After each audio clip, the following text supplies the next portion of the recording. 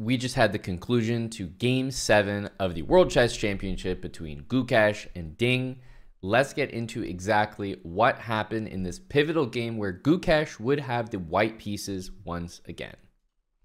Now, the match has been going back and forth.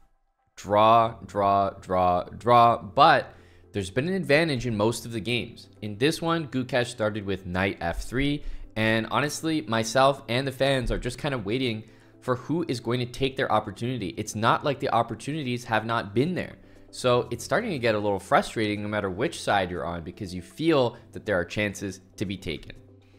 Knight f3 is definitely a surprise, but it's a very flexible move, especially played by a top player. They know that they can go back into, whether it's a e4, d4, c4 system. Knight f3, just flexible, waiting to see a response by the opponent and then transpose perhaps back into something favorably. Ding responds with just d5, and immediately with g3, g6, d4, we can see that Gukesh is kind of setting up, some type of Catalan setup here. We see c4, bishop g2, castles, and, while it is a bit of a Catalan setup for white, black has responded differently. Rather than having maybe e6 and perhaps bishop e7 or bishop d6, which you would normally see, instead we have this setup. So I think this actually, kind of gets referred to as a bit of a Grunfeld setup, like a Grunfeld Slav with this pawn structure here. So black's planning to castle, and then in some cases, these pawns actually get exchanged, but otherwise, this bishop, you can see it's a little bit of an issue here. Black would never want to play e6 and lock that bishop in, so we'll normally see the bishop develop. If it could even go to f3, to g4, excuse me, and then capture on f3, that would be great. Black often does not mind giving up the bishop pair here if it's the light square bishop, because you just give that up, and then knight d7, and the rest of your pieces, it's pretty obvious where they go. We see castles, and personally, I thought that this move, rook e1, and I'll just show this next move to show you the time difference. Look at that, an hour and 27, an hour and 55. So Ding spent pretty much half an hour responding to this move. This was the first key moment of this game 7. So rook e1, what the heck is this move, right? Are we playing the move e4? Well, not exactly, but it looks like we're preparing for e4, which means it's kind of playing into the move d takes c4. So rook e1 is definitely played in anticipation of d takes c4. It doesn't mean that black should stay away from pawn takes pawn, and we see Ding eventually did not, but this is a very clever and interesting idea from Gukesh, and this is clearly what he brought to the table today in this game. So this is the idea. If black does not take and instead plays one of the normal moves, I think the advantage that Gukesh is trying to claim is that this move is useful, but he's also not committed some of the other pieces. So depending on what black does, he could respond in a specific way. Whereas if he had played knight c3, then maybe black gains the information about, oh, the knight's going to go there. I'm going to place my pieces in a specific way that work best against knight c3. So instead, white's kind of holding the cards a little bit, saying, okay, you show me where you're going to put your pieces, and then I will respond. Meanwhile, making a move that's generally going to be useful. And I think the main downside with rook e1 is that, well, it kind of allows the pawn to be captured here. So interestingly, Ding does something that I think more players should do. If you're sitting there at the board, your opponent surprises you with a move, and you're just looking at maybe a pawn like a gambit or something, and you just don't see the problem with it. At some point, you have to trust yourself more than you trust your opponent. And Ding does that. He just takes it. This is a common move. Black is not always trying to hang on to this pawn. So black's not taking this thinking, okay, we're going to hang on to this pawn. I'll be up a pawn the entire game. Not at all. But the move e4 was played after this, bishop g4, and clearly Ding is kind of connecting a few of the plans that we've talked about here. Taking the pawn, but also playing bishop g4 with the intention to capture on f3. Knight bd2, simply trying to take back here. And at this point, I thought that b5 was going to be played, because taking on c4 and then just allowing it to be taken back, that doesn't feel like the trade that you want to make as black. At that point, you're just trading your center pawn for wing pawn, and also white's regaining it immediately. So I'm trying to understand what was the downside for white, right? This all just looks good. So Ding plays the move c5 here. The engine, probably harshly gives this a question mark, but it's understandable because white gets a very nice looking position after the move d5. b5, while it's not my style of play, it does seem like it's a consistent move. It's a move that makes sense to play after capturing on c4. So I'm not exactly sure here, but it did feel like Ding was kind of caught off guard by rook e1. So I give credit to Gukesh with a very interesting move, preparation. But then, the next series of moves, c5 allowing d5. At this point, we're getting into a structure which it looks a little bit like a Benoni structure here, but white is going to regain this pawn. Now the move b5 is not as effective. Very, very well known that the move b5 is undermined nicely by the move a4. So this is a great move for you guys to be familiar with.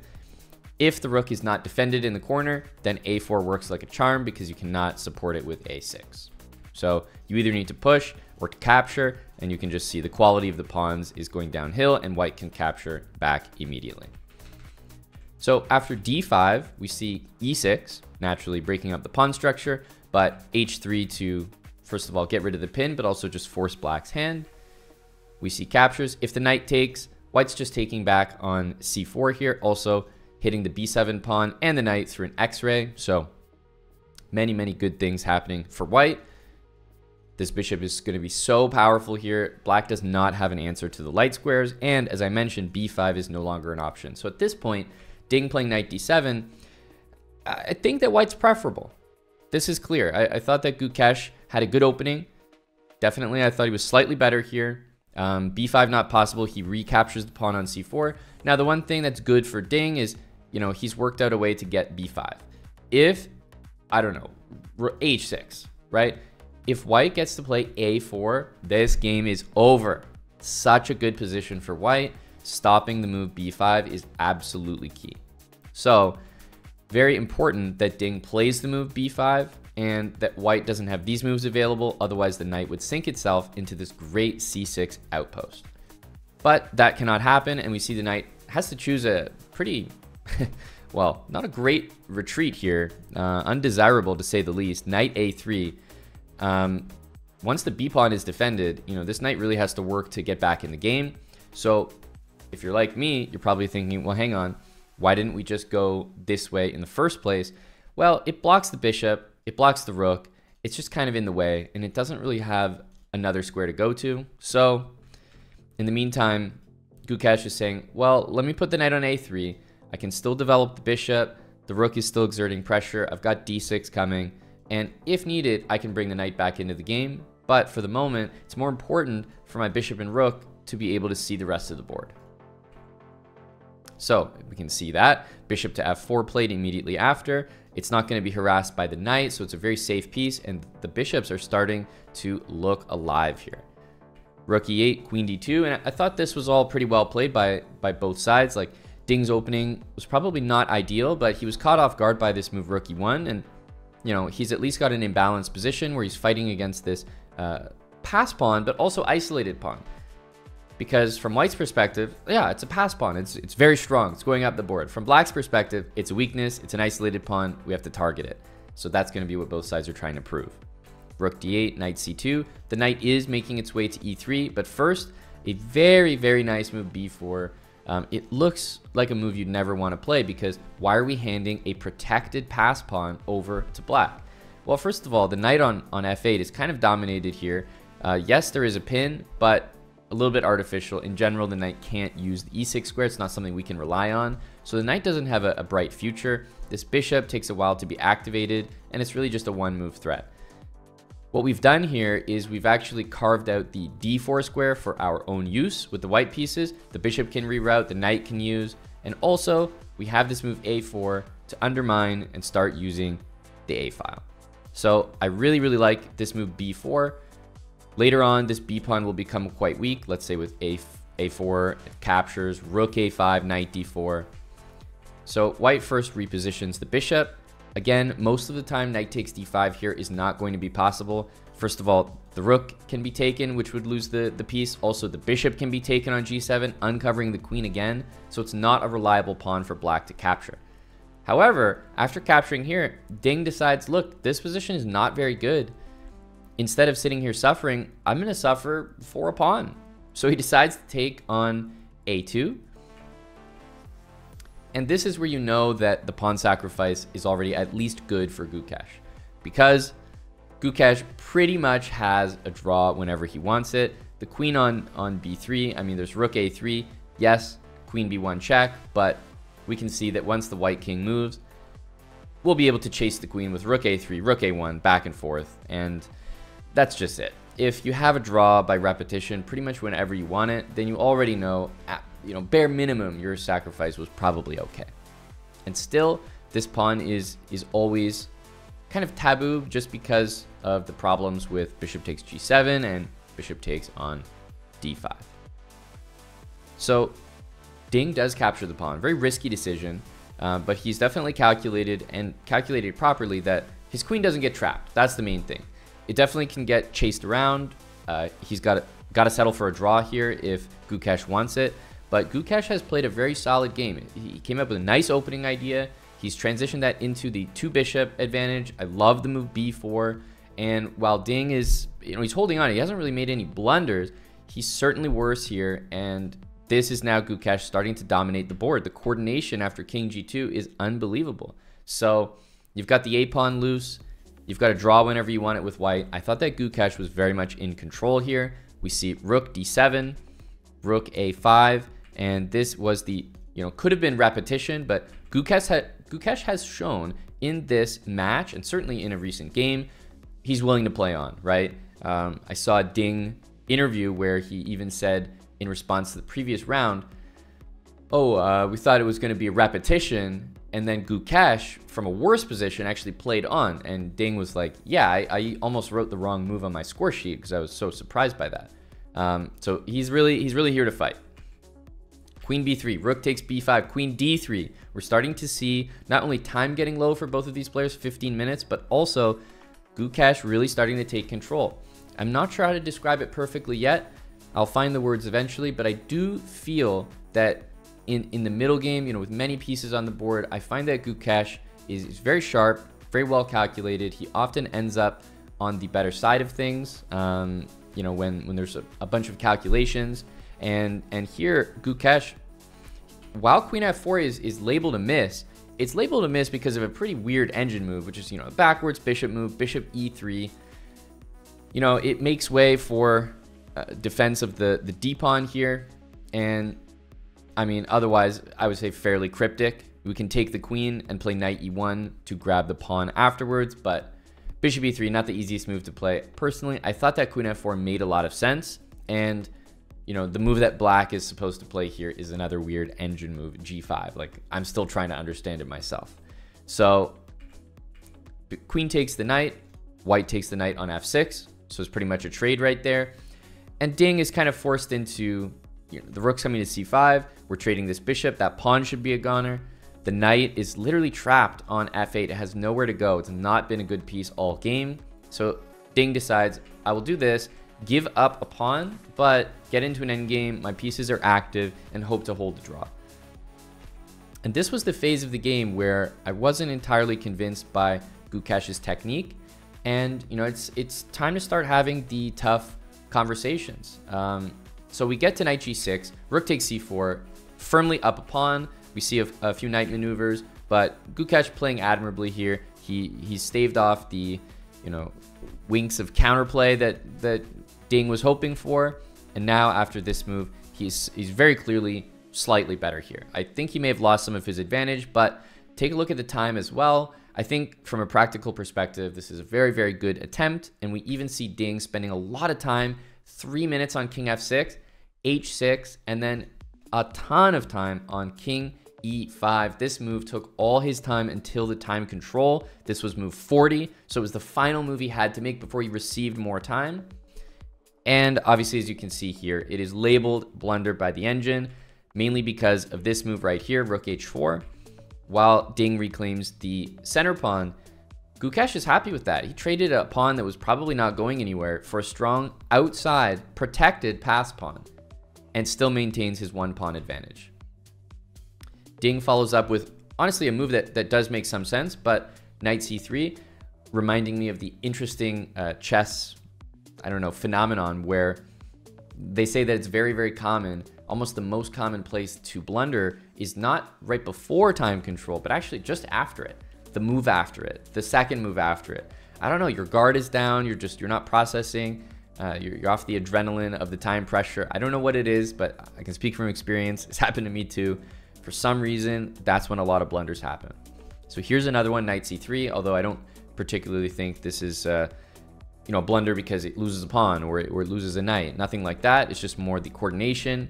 And at this point, we were all kind of waiting for Gukesh to maybe get that pawn rolling. But endgames are always trickier than you think, and this is where I need to start having the tough conversation. We see the move king e1 from Gukesh.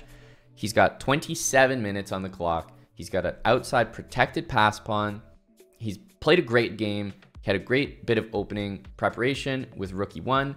Whether or not it was stellar, it definitely worked out and gave him a great middle game position, which I thought he converted well into this. He used his opponent's time pressure against him. He's better. Now, if I'm thinking of, world champions of the past, especially Magnus, most recent one, what's going on here? Magnus is winning this position in his sleep, it would feel like. So I don't know if it's nerves. I don't know if it's technique. As I said, Gukesh does seem to be phenomenal in the earlier stages of the game, but whether it's the technique or the nerves, it goes both ways. Ding not playing on his advantages as well. So I haven't been fully satisfied with his ability to push, but this is probably the most sizable advantage in the World Championship match that you could actually action on, aside from obviously the games that were won by the players. What's going on here? What's going on here? This is a serious advantage. I think that it's one you should definitely expect a player of both of their calibers to be able to win with white. Immediately we see a move that kind of goes astray. Now, a very logical move. Like the move itself has some sense. There's rook d2 and knight d2, and this move kind of takes care of both of them. However, the move f6 is played. It cuts the rook off a little bit, passes the move back to white. Okay, h4 seems like a very logical move. All of a sudden, we see the rook get down and counterplay. Rook to d3 and bishop to d1, another blunder played by Gukesh. So in a series of a couple moves, the engine has gone from, +2, +3. This is a very generous engine, but just to give you an idea, clear edge for white, for sure. Anyone can admit, to a position like this, where after the move f4, it's more likely that black is making a draw, if not, the result seems almost guaranteed at this point. The pawn structure is being broken up. The king is super active. The bishop has become very passive. So I don't know what happened, but the last 3-4 moves from Gukesh, to put it mildly, were terrible. It has to be said. I don't know where this advantage went. It just completely disappeared. Definitely the move h4 is logical. There are reasons why he didn't play it, but one way or another, the advantage has disappeared in a matter of moments. 3-4 moves. How can that happen? Game 7 of a tied World Championship match. You have the white pieces. You've played a great game. If you're not winning this game, what games are you going to win? It's not to say like Ding didn't play great defense, but here it's not about Ding's defensive moves here. He did do a good job, but this feels more like Gukesh not playing the game properly more than Ding defending it. Because I think even if Ding played amazing defense here, white should probably win. And I've definitely come to expect that. Watching Magnus play any level of a serious match, high pressure match situation, he wins these. So that's just the way I see it. Both guys in this World Championship match seem a little bit timid and just not confident converting their advantages, but this one just felt like the biggest missed opportunity. So we continue here, but you can see after rook d3, bishop d1, as I said, f4, tremendous move by Ding. The pawn chain gets broken up. This pawn is much less of a threat without a pawn nearby to support it and just watch over it. Now it's, definitely a weakness as well. Like black can target it as well as it being a pass pawn, whereas previously it was mainly just an asset. So bishop c2, rook c4, you might think that this, you know, wins the knight or certainly liquidates favorably, but the move f5 is so strong. If this goes to a rook endgame, not only is this pawn hanging, but the rook could swing over to the h file as well. Rook b4, king up to f3, and there's just so many problems now as the king is incredibly active. All black's pieces just activated, and whites are all retreating, passive. How did this white rook go from, you know, taking the h pawn to all of a sudden on b4? What's going on here? The bishop was out on f3, now we're back on d1. The pawn chain has been broken up, so just nothing but you know, a lack of progress here from white. The rook b3, rook e5, f4, a nice try to play rook e3 and h5, but at this point, time was getting low for Gukesh. Understandably, he knows he spoiled his advantage, and Ding, to his credit, I think defended basically perfectly from this point on. There wasn't much to the rest of the game, but honestly, ever since that move f4, breaking up the pawns, I think this game was destined for a draw. He collects the pawn, and yes, again, there's a little bit of technique shown by Ding, but this is his, you know, the easiest work of this game for him. He chases the pawn, uses the knight to corral it. If the pawn would move up the board, again, it could be knight d6. We just kind of hunt the pawn down. It's very, very difficult to hang on to. And also, we're in a position where Ding is the one that he knows at this point that this pawn is going to be caught. So he's confident that he's making a draw, basically. Bishop c2, knight d6, and we see rook d8, but you know, with the knight and bishop here and the king so far away from the action, black's activity easily secures him the draw here. Knight f7 was a nice move, but again, this technique should be expected for someone of Ding's caliber, and the rooks get traded, and Ding just simplifies into the absolute draw, which is a great result for him, all things considered. If you take the game as a whole, I'm still impressed by moments of Gukesh, like the opening especially, the middle game, the way he turned a slightly better position into a huge advantage. But Ding, you know, he stayed in there. He never completely botched it. Even at the end, when Ding blundered, and I think Gukesh had his chance, he didn't take it. So not a perfect game by Ding. He definitely would have lost under other circumstances, or perhaps against either another player or Gukesh on a better day or a different day, but not today. And that's probably going to come back to bite Gukesh. I don't know. Both players have left points on the table. As I said, I have complaints about both. Ding just refusing to play on his clear advantages that he's getting against Gukesh. But guys, this one was the worst. I have no explanation. I have no words. It's Game 7 of the World Championship in a tied match. You have a massive advantage up a protected outside pass pawn in an endgame, and 2-3 moves later, with lots of time on the clock, the advantage completely disappears. So obviously disappointing for me, just observing the game from a neutral perspective, to see both players leaving stuff on the table. But I truly think that, yeah, this was one of the toughest, like the most winning position that was left on the table. And obviously as a Gukesh supporter, that would be extra tough to see. So again, we remain tied in the World Championship. We have another game coming tomorrow. As always, I will be back with the recap first thing when the game is done, but that's it for Game 7. Let me know what you guys thought about this game in the comments down below, and I'll see you guys in the next one.